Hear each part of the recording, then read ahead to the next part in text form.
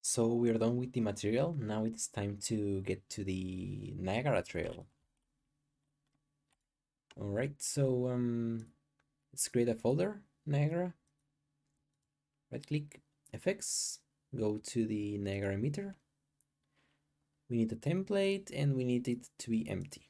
Okay, so Niagara emitter, let's just name it trail, and we enter system. So a couple of things. First of all, we do not need a sprite renderer. We need it to be a ribbon. So click on the plus and we need it to be ribbon renderer. Okay, let's put our material in the instance. We hook it there. Cool. We do not need this initialized particle because we need it to be an initialized ribbon. So click on particle spawn, ribbon, initialize ribbon. Perfect. So now two things. If we modify the lifetime, if we make it longer, the particle is also going to last longer, right? So it's going to end up to be a bigger particle, or not a bigger particle, a longer particle. And we can test it after, right? And also you need to have in mind that the speed of your animation also affects on how long your trail is going to be. We're going to test it out everything in a bit. So it is usually between 0.1 or 0.2 for me. We need to disable mass because we don't want any kind of force applied to it. We don't want any color either. And on ribbon width, it is usually it is usually around 40 or 50. We'll test it together anyway. And last thing, on the emitter spawn, we want it to be a spawn rate because, oh no, it is not spawn rate. I'm sorry, it is spawn per frame. Why is it not here? Oh, here, spawn. It is on emitter update, spawn per frame. And we need to dismiss it, no biggie. Okay, this is fine for now. Let's check our animation. So this is Aurora, I think, and she has a socket on the middle of her sword. This is where the Niagara emitter is going to spawn from. So what you need to do is click on a bone, right click, add socket, you rename it, and then you move it around and you put it wherever you want it to be. In my case, here is perfect. So we go here on the bottom on notifies, we right click, add notify state, timed Niagara effect, we click on it, and we need to, on the socket name, we need to put the name of the socket. So it is sword meat. Let me get some water quickly, hold on.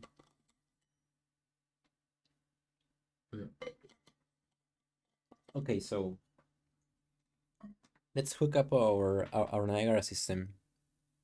Just apply, just in case. We have only a meter, so we need to right click and Niagara system. Just for the sake of convention, just rename it to Niagara system here. And we need to put it. Let's see if we can look at it. So nothing is showing. It is because of two things, right? It is a distortion trail, so it is a little harder to see. But mostly it is because we aren't really done with it and it's looking messy. So just for the sake of actually seeing it, on value, just click on 1. So it is no longer opaque. Well, no, so it is opaque now. Let's see if we can see it. Yeah, we can see it. So now, let's pause it. We need the trail to start whenever she's starting the slash. So probably around here. This is the start. And now it should end around probably here. Oh no. Here sounds fine, honestly. Okay. So we play it. A little bit faster, please. That works. But there is one thing now. If you can notice, the trail is not following this sword orientation. It is just showing in your face in the screen, right? You can see it clearly here. It does not follow this sword orientation, so we need to fix that. And also, I think it is not thick enough. So if it is not thick enough, we can just go on, you see it's on particle update, here, ribbon, scale ribbon width. Oh wait, actually this this isn't it.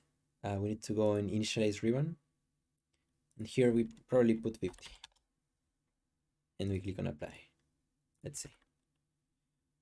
Okay, it is bigger now. Not quite, but for now it's gonna have to do. So this scale ribbon width, we will still use it. I just didn't want to use it yet, but let's go for it. So just click on this little arrow here. We need a float curve. So you type float, and we need a float from curve. We have this nice. Let's put it on 2. Let's right click the line, add key. Maybe around here. Let's select them all, right click, and out. Now you can see a curve, and you can modify it however you want. If you're asking yourself what this does, you can now see our trail and see how it curves at the end. Of course that it isn't really looking that nice right now, but we'll modify it later. And now it is way too thick. So again, initialize ribbon, maybe 45 is the way to go. This is still way too much. So 40. Oh, and click on apply. 40. Okay, this is fine. We still need to fix the orientation though. And to do that, we need to go on system update, click on it, and type scratch, new scratch pad module. Nice. So this module name, we probably want to name it something noticeable, right? Like ribbon orientation. This name here, this module is going to appear here, right? So we want something recognizable. Okay, this is fine. Now we want to go to engine provided here and type local. Oh, type local. We want system local to world. We have it here. We want to swap it here to map get. Nice, this is good. Now we need module inputs here, and we need a vector. We click on it. We name it purely initial facing, and we again swap it here. Oh, sorry, we swap it here. There we go. Now we need to click on the system world and release. What we want here is a transform vector. We want a matrix transform vector, the last one. Nice. We can hook our initial face in here. And we need to create a last one. So we need to go on particle attributes. It's this one. And we need to type ribbon facing. And this one, we want to swap it on the map set. And lastly, we just hook this vector here. So a quick recap of what we're doing here is we are forcing a ribbon to face a direction that we want to, right? If you can see here, let's just click apply. If you can see here on render, so if we scroll down, one of our bindings here is, where is it?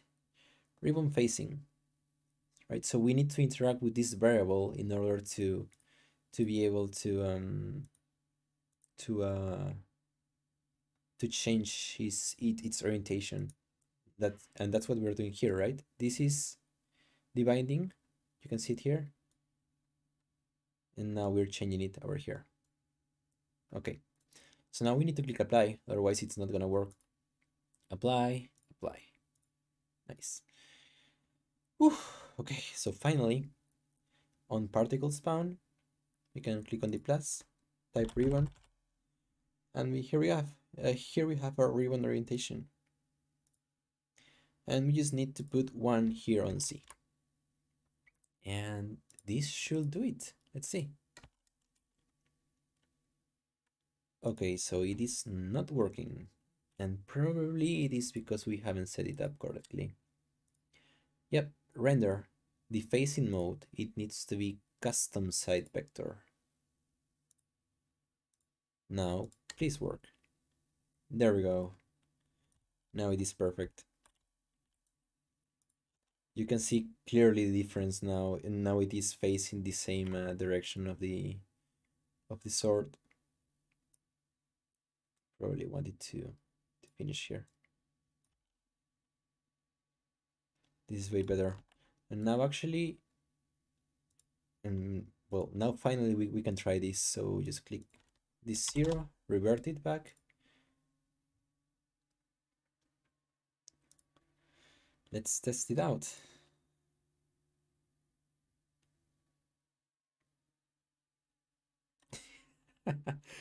We can see it that well. Well, now you can see it though. Can we pick an angle where we can see it better? Yeah, you can see it way clearer now over here. Okay, cool.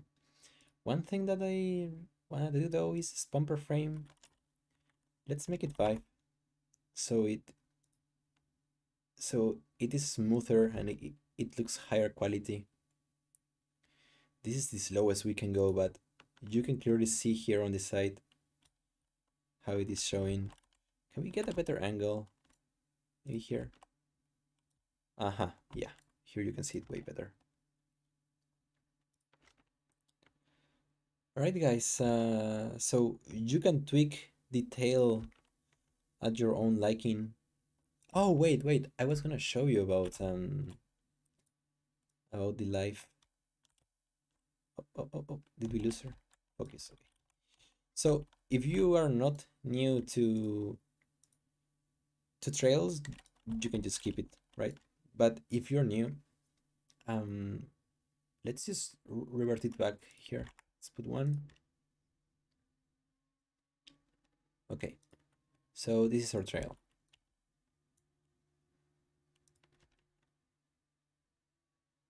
Now, if you were to make it live longer, like 1 second, you can see how it stays there longer, right? So imagine that if your character was running and slashing, the trail will stay on the world for a longer period of time, right?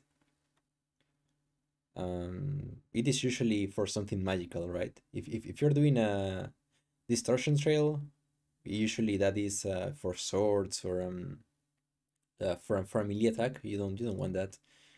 You want it to go away quick, like 0.1. Oh, right. Click and apply. Yeah, you want something like this, like something really quick. Or maybe you could make it linger a little bit longer. This though I do not like that much. Maybe around here. This I like better. Let's see. This looks better. Alright guys, so I hope that you learned. There are more trails tutorials coming if you want them to.